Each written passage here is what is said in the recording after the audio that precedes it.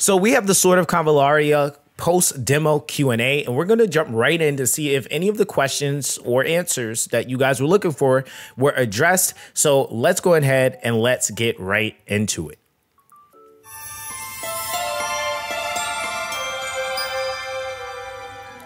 Hello, Sword of Convallaria. First of all, we would like to thank all of you for the amazing reception to our Steam demo. It surpassed all our expectations, and it means the world to us. Now, we know that you guys have a lot to say, so today we're doing a special community Q&A in order to take on some of your toughest questions and let you guys know about the future path of Sword of Convallaria. Now, without further ado, let's get started. First question. These devs will yap about anything but the release date. Jokes aside, I'm really excited for this game, and I'm hoping the longer they take developing, the better it will be. So here's hoping for a solid launch whenever that happens. Great. I'm not gonna lie, I've never seen a development team actually take on like a troll comment like that. So that's actually really that's just kind of nice to see. That's really nice to see. Good question. So first of all, thank you for the support and for following Sword of Convallaria. Now, we know that people are very curious about the release date and maybe even getting a little bit impatient. We are very aware of that, and it's a conscious risk that we took when delaying the launch. Yeah. We believe that it was for the best of the game and its long-term development. We will post a release date as soon as possible, so please just bear with us. Next up, we have some questions about localization. Okay. Glaring inconsistency with translations, be it grammatical or linguistic, leave a sour taste when trying to absorb any of the story available. We totally agree. Being fans of the genre and being inspired by classics such as Final Fantasy Tactics, Tactics Ogre, and much more, we place huge emphasis on lore and storytelling. So we are aware that there is room for improvement with our LQA, and that is one of the reasons for postponing the launch. I mean, they also did, we not too long ago, actually did an entire testing phase, or not really a testing phase, but it was basically a LQA, that was basically, or language testing, basically. So we were able to actually go in, it was a few of us, and we were able to actually help with some of the translation of the game. So I don't know if they went and they implemented some of that stuff, because the Next Fest basically kind of happened right after that. So I'm pretty sure they probably took some of that feedback and some of the suggestions that we gave from that to help, better the game for at least what we were able to see. So I do know that that is for 100% a concern of theirs, and they really did actually work on this and are actively working on this. So I can at least attest to that. We are now putting insane efforts on bringing our English LQA up to par. So we hope by the time we get to the full launch, it will be up to industry standards. Next up, the voice localization might have English options on the full release.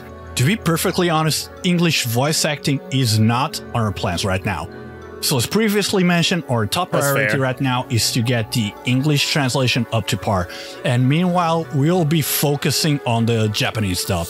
And the reason for that is because we have greatly studied our players, and we do believe that the majority actually prefer to play with a Japanese voice act. Yeah, I think that actually is a fair take, because I'm not going to lie, it's not that people have a thing against English voice actors, but I think overall, if they're going to spend money and invest in those voice actors, yes, it is going to be a much smaller, minority taking advantage of the English VAs compared to JP. Most people throw them on JP anyway.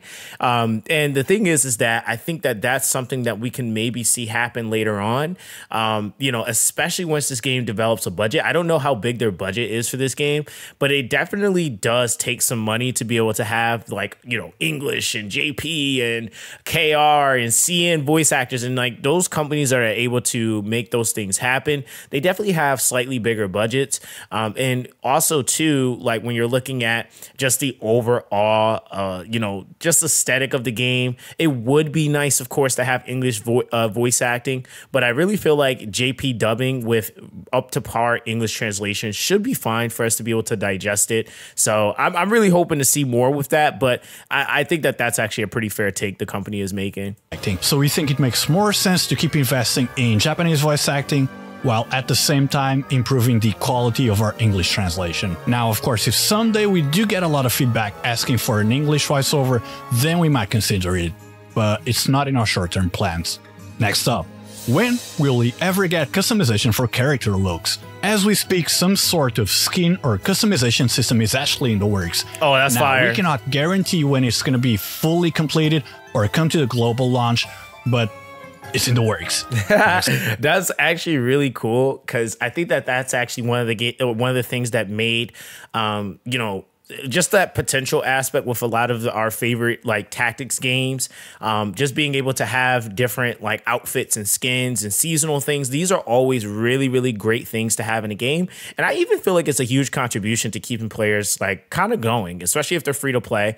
They're going to be able to get something out of it, which is nice, right? So, is there gacha/random recruits in the story mode? So the way that the story mode works is that it is totally independent from multiplayer, meaning that it works in a classic TRPG mechanic. So basically you progress through the game, you get in-game currency, and then there is a tavern in your town hub where you can recruit new units. Next up, speed up toggle would be nice, as well as an option for maybe up to 4 times, as the speed still can be a bit slow sometimes. Actually, we do already have speed up toggles available. You can check them out here. We're gonna leave the UI up on the screen. And if players still find it a bit too slow, we can consider making it even faster. Next up, we have some criticism regarding UI. UI seems very touchscreen inspired. You bring up a very valid point. So Sword of Convallaria was originally developed for mobile, but when we were planning the Western release, we decided to also port it to other platforms, as of now PC and Switch. Of course, the influence that mobile development had on the UI is quite visible, but we've received a lot of feedback from players, so we have been working on a new UI system. So eventually, every single platform will have its own UI. Oh, that's fire. So every single platform is going to get its own UI, which I think is actually pretty massive. Not going to lie. Every single platform having its own UI, usually you kind of see, like, and you can kind of tell, like, you'll get a PC version of a game, you're like, oh, that's just a mobile port. Like, you can kind of tell. So I think that that's actually a pretty big deal. And so you kind of see where a lot of monetary investment is going, which is really, really good. And I feel like this is going to be some of the things that we can consider if you end up being one of those spenders, where your hard-earned dollar is going to be going, because I think a lot of this also too is a lot of things that they're trying to fit within their budget realistically.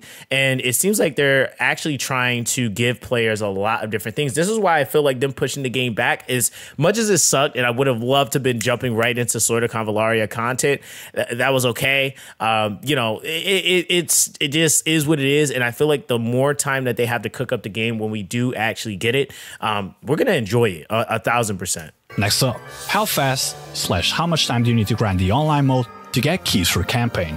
So just by doing the monthly sign-in event, you can get up to 8 keys per month. And then also by signing in weekly, you can get an extra 2 keys per week, meaning that you can get up to 16 keys per month without doing anything in multiplayer, just coming and logging in.